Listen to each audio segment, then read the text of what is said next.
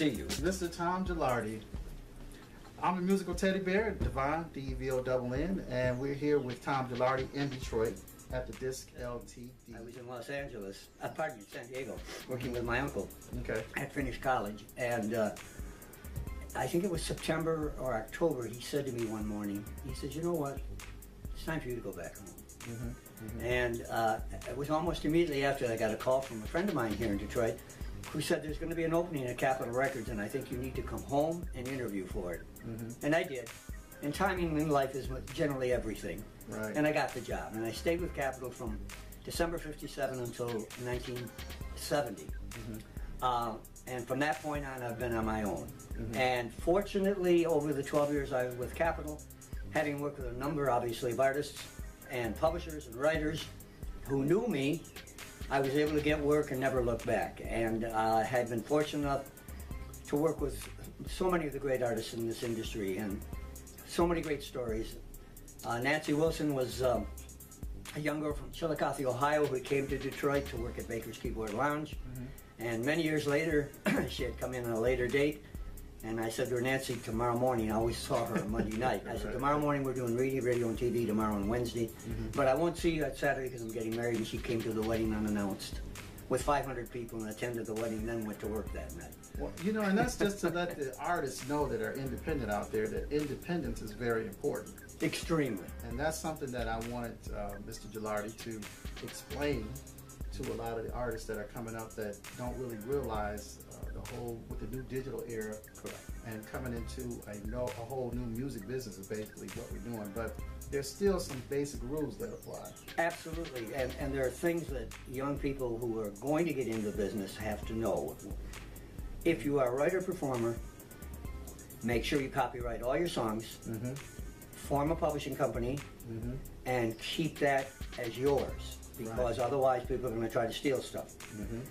Number two, don't be concerned about going with a major right from the beginning or anything like that. You hear that, right? You hear that. Do not do that. Today, if you get signed, they want a piece of your publishing, writing, they want a piece of your performances. Pardon the expression, but you're almost a slave to the label again. And that's ridiculous. Number three, own your own masters. Make sure you record your own material so you own that master. Do not let the label pay for that because you'll never get it back. Never. Never, ever, ever. Now, with the advent of things that have happened today, like YouTube, you certainly, if you're smart enough and you got a good song, you can cut a killer video, put that on there, and you never know what might happen. Exactly. Look what happened with that little monster from Canada, Justin Bieber. Do we have to say any more? Exactly. Half hour later, Usher signs him, and 20 minutes later, Justin Timberlake called him. So it can happen. That's right. So you can control your own career, and very frankly, you can go a long way with distribution the way it is today. There's only one major one-stop. You can put product out all over the United States, and you can control your own destiny without ever having to go with a major.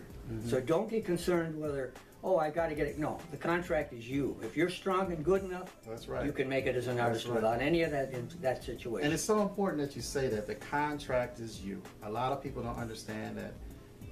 And it took me a long time, you know, and until I came to Detroit and actually sat down with you guys and you guys actually explained to me what's really going on. And moving to Los Angeles, I learned a lot of things, of course, and going around the country. But wouldn't you say still there's a grassroots type of way of being able to do retail and absolutely, you know, staying in your region and staying, you know, localizing? That's why I'm doing what I'm doing today. There's still a situation here in Detroit where I represent local artists, and if you can develop enough retail on your own and through what I do, you can get anybody interested, because the one thing that everybody knows in our business, you can't sell a certain amount of product unless the public is out there liking what they see and buying it. Supply and demand. Right? Has to be.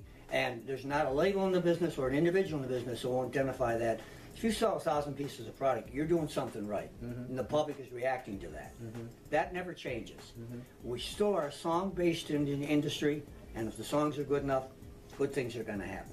Well, it was wonderful chopping it up with you as normal, as usual. I tell you, the history of this is like the father of the business here. This I'm one of the survivors and the few fortunate people who have enjoyed every day I've been in this industry. Right. And there are a lot of people that I know that say, I hate what I do for a living.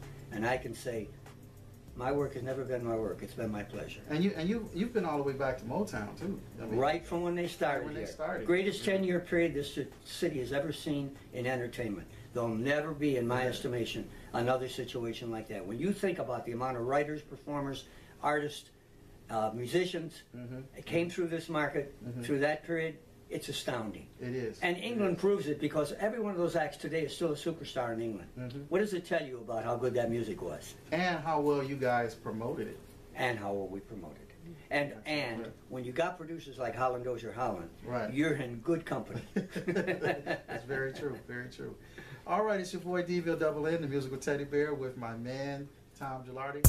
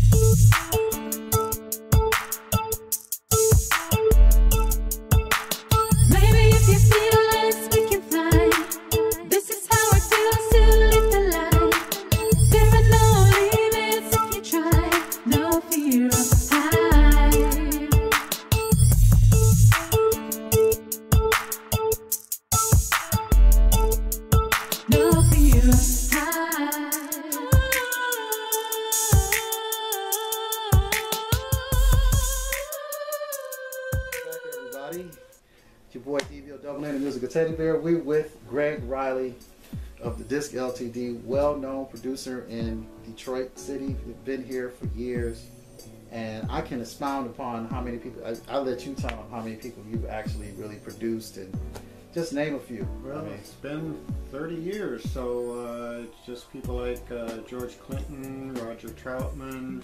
Worked on Kid Rock's first album.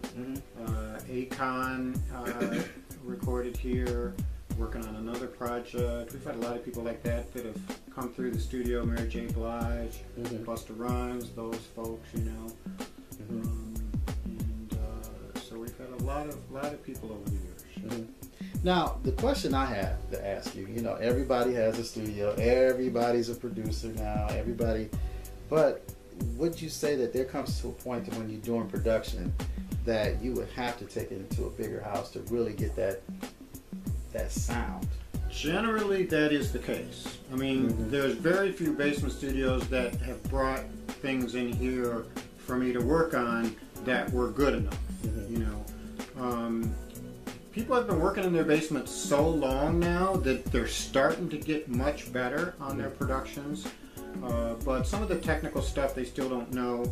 So a lot of times they'll still bring their product in to us to mix it and master it, especially. A lot of times they can record at home, and they can get pretty good clean vocals at home if they have the right mic and the right mic pre and that kind of stuff. But they still don't know some of those techniques that are on those major records that really get that big huge to sound. get the job done, to get the sound right sound. So the other thing is you also run a school here, and you teach as well. And why don't you give them some information about the school? Okay. Because there's a lot of people that ask me about that. Where do I go? Where besides Florida? Going all the way down. I forget the name of the school there, but Full Sail, I think. It's Full Sail. But they want to find something in the region. You know, and you could probably explain to them better than I can about the school and how they can enroll and The school is the Recording Institute of Detroit, and we started way back when there were no schools in the state of Michigan. It's a licensed trade school, and we teach recording engineering. We have the music business class and music production class. So we teach a lot of things, you know, related to the music business. We teach people how to be recording engineers, how to do better recordings at home, and a lot of people apply that same knowledge to live sound sometimes when they're out doing live sound gigs. So yeah, that's what we do, and we have two programs. One is an accelerated program where they can just come once a week. I think that lasts for like a year and a half. And then we have a program where they can come every day, Monday through Thursday in the morning, and that program lasts for like 3 months, something like that. Now, have you worked on any major projects as of yet today? You know, like any current things that are out there currently right now? Currently, I'm working on mostly local projects right now. I don't have anything that I know is going to be released by a record company yet. You know, we have a lot of clients that are just putting their stuff out on YouTube and social media and really getting their product out there that way. And that's becoming obviously more and more popular as the record companies started tightening their budgets and not signing people as often and that kind of stuff. Right. So yeah, so you're not seeing those extraordinary budgets anymore, right? No, we're not. You know, it's just there's very few record company deals being made now, and a lot of times they'll just wait for people to put it out on the market and see what sticks, and then they pick out the best of those and sign them. And that's usually the best way. It is.